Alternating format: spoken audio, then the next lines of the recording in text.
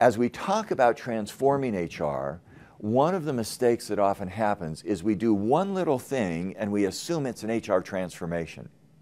Companies love what's called best practices. So if a company is doing 8 or 9 different things, we take one and we say, we've stolen their best practice and we've implemented it and it's worked. Here's a lesson learned. It's not true. A best practice from a company doesn't work. What you need is a best system. And if you pull one practice out of that system without managing the whole system, the practice may not be implemented well. HR transformation is the same. What sometimes happens in HR transformation is somebody will take one practice. We'll do EHR. We'll do employee shared services. We'll do an HRIS system with PeopleSoft, with Oracle, with SAP, and we've transformed HR. Not true.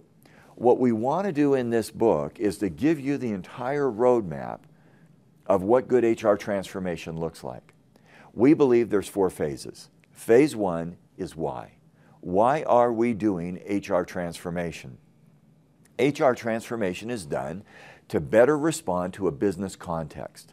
The context has general environmental conditions, political, social, economic, global, demographic, that change the world in which we live. Context also has specific stakeholders: investors, customers, regulators, suppliers, competitors, union groups. These stakeholders and these general conditions give me the rationale as to why we should do HR transformation. If we're doing HR transformation, the first piece of that agenda is answering why. The second phase and the second piece of the agenda is so what? What do we get if we do HR transformation? The what question begins to define the outcomes. What are the benefits of the transformation? We've defined that very clearly. The benefits of an HR transformation are the capabilities that a company needs to compete and win. And by capabilities, we mean what the company is good at doing. Apple, Google are good at innovation. Walmart is good at cost. Nokia is good at global distribution. General Electric is good at building their leadership depth. UPS, Federal Express are very good at accountability. Whatever the organization needs to be good at and known for, that becomes the outcome of an HR transformation.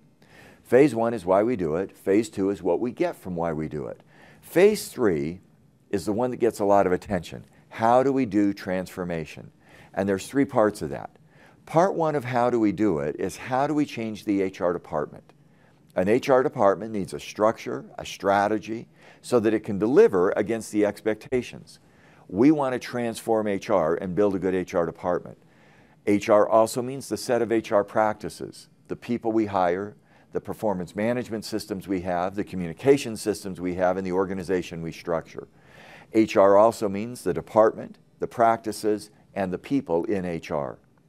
When we do HR transformation, how we do that is to make sure that our department is organized and focused on the right things, that our practices are aligned and integrated and innovative, and that our HR people have the competencies for their future. And then phase 4 is who does it. Who does it talks about who has what responsibilities. Line managers are often the owners. They're the ones accountable ultimately for transformation.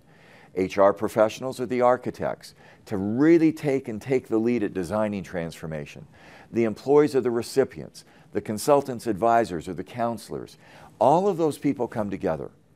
Our overall model of HR transformation is very simple. Why are we doing it? What's the context? What do we get if we do it well? That's the outcomes. How do we do it?